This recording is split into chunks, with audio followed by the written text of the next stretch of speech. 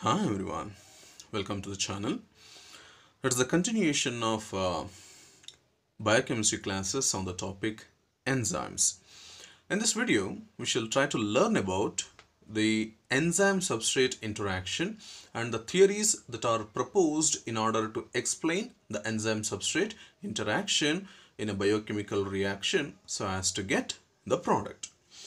So according to the mechanism of the enzyme-substrate interaction, when an enzyme is added to your reaction mixture, that is to your biochemical reaction system, it interact with the substrate molecule, and the interaction will occur either through covalent interactions or non-covalent interactions.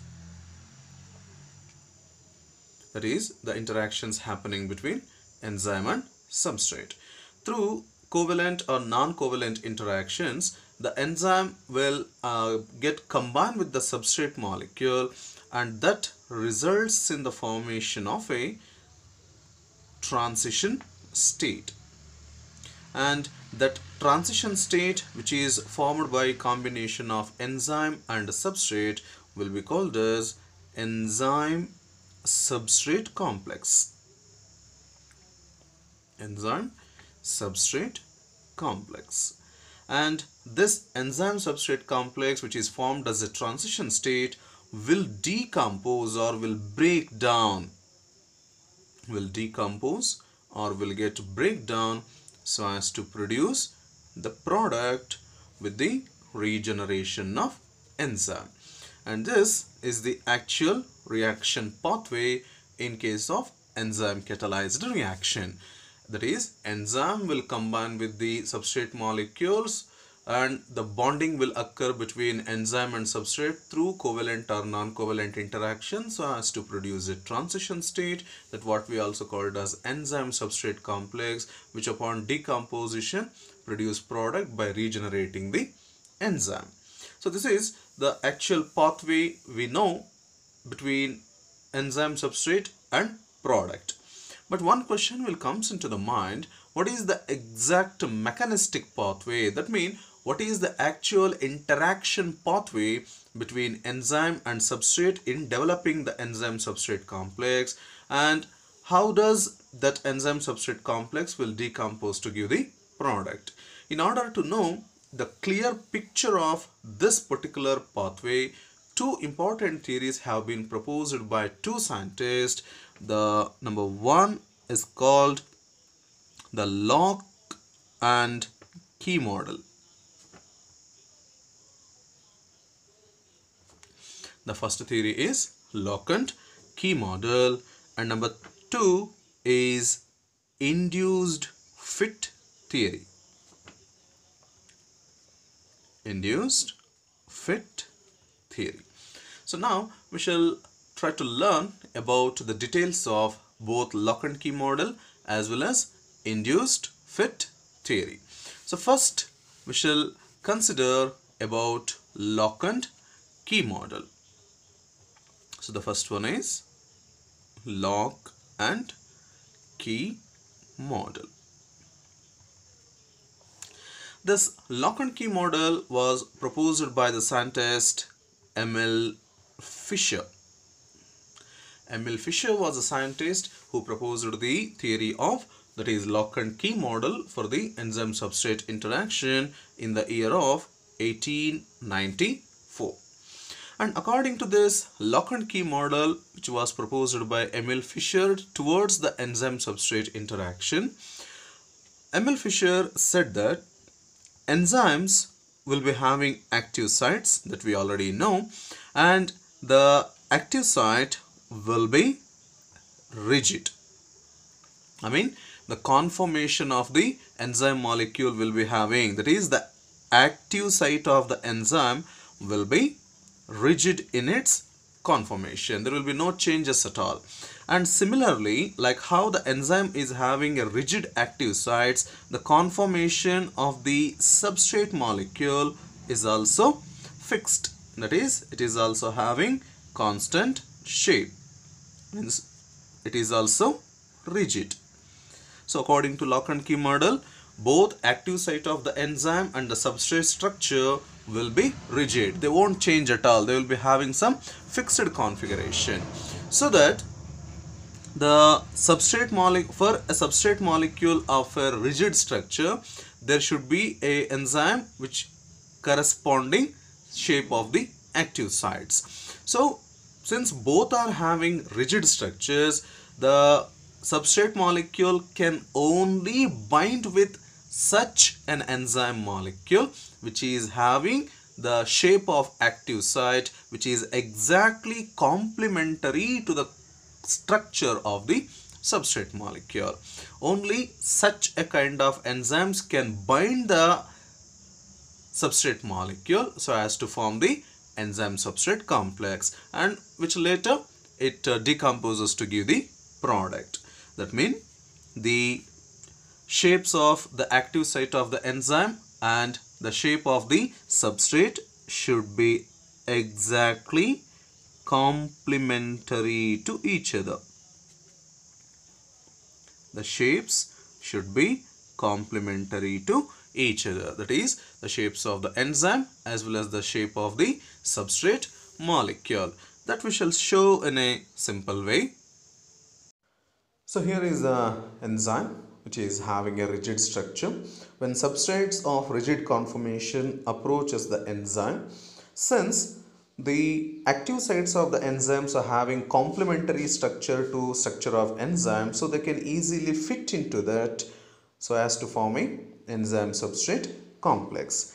And once the enzyme substrate complex is formed, the enzyme will modify the substrate so as to form the newer bonds between the substrate molecule, and thus that results in the production of the product material.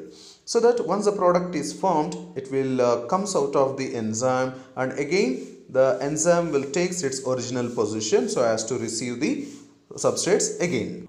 We shall move on to the second theory proposed for explaining the enzyme substrate interaction.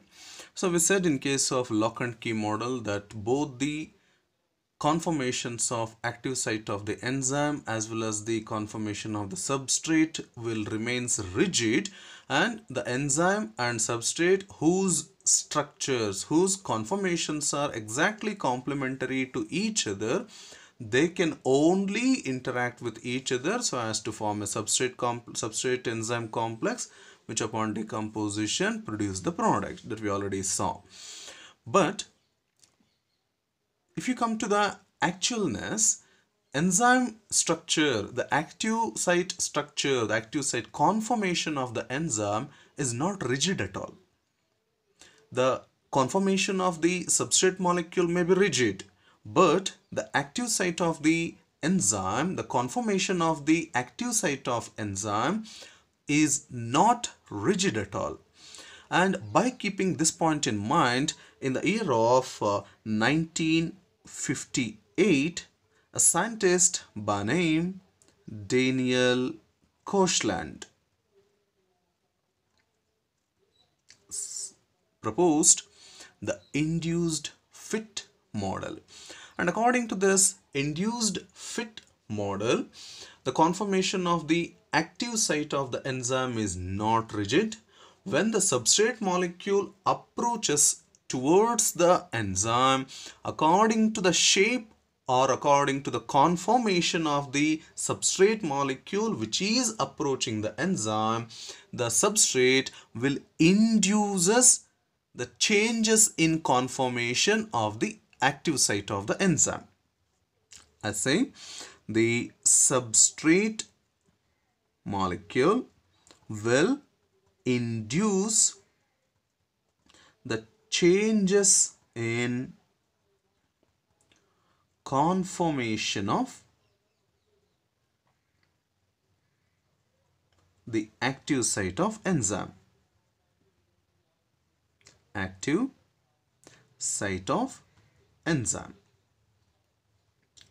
So the substrate will induce the changes in conformation of active site of the enzyme so that the substrate molecule can easily fit into the active site of the enzyme molecule. And now the shape or the conformation of the substrate molecule and the shape of the enzyme molecule will assumed or will appear exactly complementary to each other. And once the enzyme fit into the enzyme, once the substrate fit into the enzyme, that reversibly produces the transition state, that is enzyme substrate complex, which upon decomposition results in the formation of product, and the enzyme will get regenerate. The enzyme will get regenerate, and the regenerated enzyme will have the conformation as how it was before substrate induces the changes in its conformation. And that regenerated enzyme is once again ready for receiving the substrate molecule once again, so as to form the transition state on decomposition to produce product, or it may be products. So this is the difference between the lock and key model and induced fit model. And based on these two theories, we can easily explain the complete mechanistic pathway, how actually the interaction will take place between the enzyme and substrate in developing the products. So if you now we shall see how these things will happen, that is the changes in the configuration or conformation of the active site of the enzyme, and how does the enzyme substrate complex will form, how does the substrate will induce the change in the conformation of the enzyme molecule. All those things we shall see. When an enzyme of particular conformation approached by the substrate will induce us the conformation of enzyme at its active site complementary to it, so as to form the enzyme substrate complex, in which the enzyme will modify the substrate either by breaking or forming the bonds between them so as to produce the products.